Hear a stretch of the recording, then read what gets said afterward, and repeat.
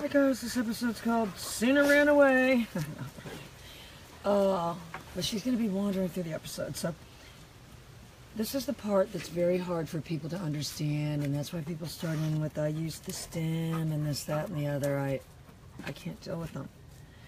Because it really is falling somehow under the laws of motion.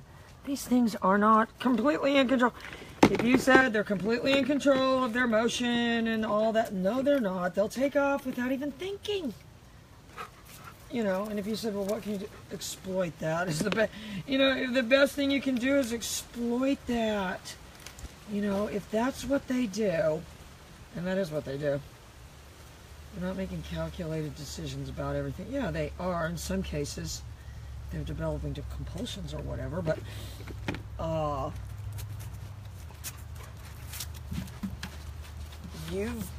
I understand that part of you has got to understand the laws of motion and how that, and just, you know, like driving a car, part of you has to be able to understand that if you're going to be able to turn the dog and all that, you're going to be physically turning it with the collar. That's what people don't understand. You're not going to be using the collar to say, bad dog, you didn't come. Ah, now you'll listen. That's why people don't understand. The people that use the low-level stim method, as they call it, aren't doing it right at all, because it was ideally designed to push or pull the dog or do these various things to drive the dog. Oh, he's a puncher. What's something that punches? I should change his name from Kanga.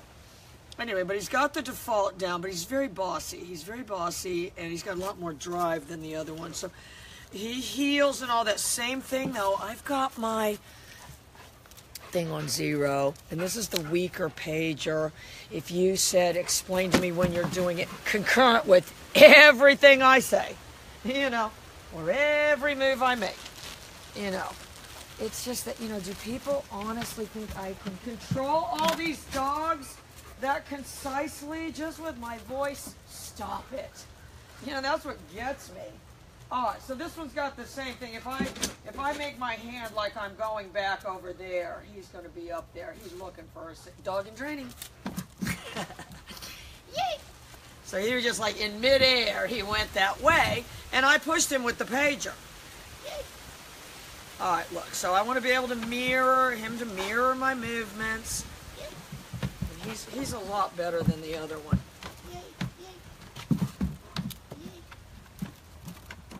You know, I want to be able to say the dog understands micro adjustments, because I may not get it right the first time, and we may have to do these things.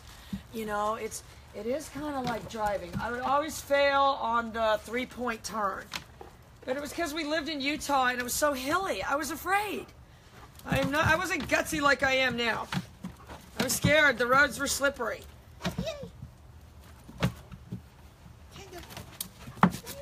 He's wondering what this other platform is. With him, you could probably teach him a remote sit on there pretty quick.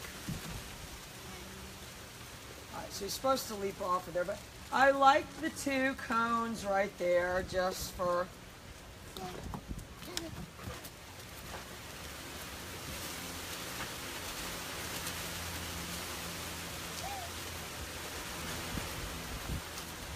Turn back.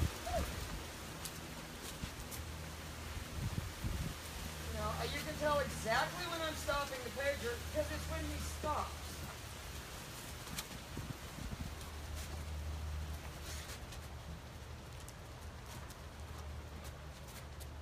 You can back them through the cones. It's just like driving school.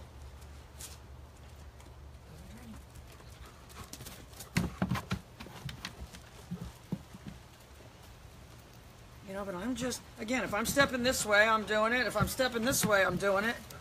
He's just thinking to himself, this thing is you can tell exactly what this thing wants. He usually leaps off of there. Oh, I know. If I get him going and then, yay!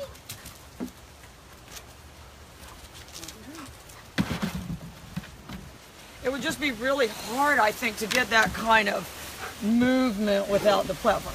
All right, so I've got my 2 cones. I'm going to factor this out with this. He wonders why it's there, but he doesn't. Neither one of us knows why it's there, so I'm just doing it.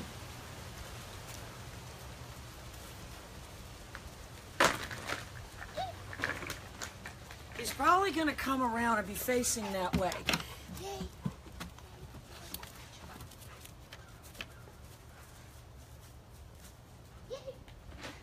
Yeah, well, so much for the cones.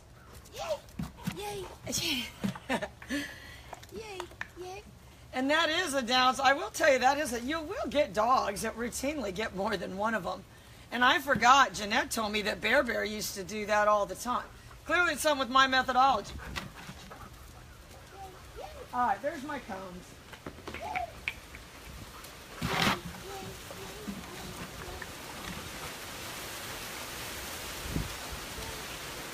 So I bent him back my way. All right, and then he'll go get the basket. Precious boy. You precious, precious boy.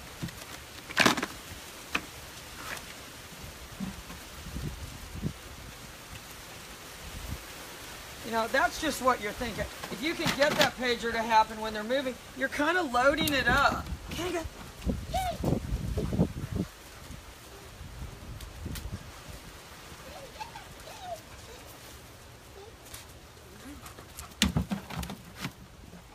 It's hard to explain, but if you said, well, how could you prove that it was, because you could put another handler behind the wheel and give them the pager, and they'd be able to cop that air and everything. You know, that's why the dog would probably, you know, you'd have to be careful the thing didn't jump all up on you, but you would be able to put another driver behind the wheel of this dog real quick, you know, if you had a training director operating the pager, and be able to get them to work it right at that same level. That's the difference. Even if they, you know, it would make up for their, let's just say, possible weak handling skills. You know, because if people think people are good handlers, that hasn't been my experience. I can count on both hands the people that I've known. You know, Joshua and Jessica, they're good. My friend Mark, the surgeon, he's good, but he's good at everything. You know, a few people, but most people are just, you know, what we like to call, in the world of professional dog training, they're awful. Anyway, guys, I'll be right back.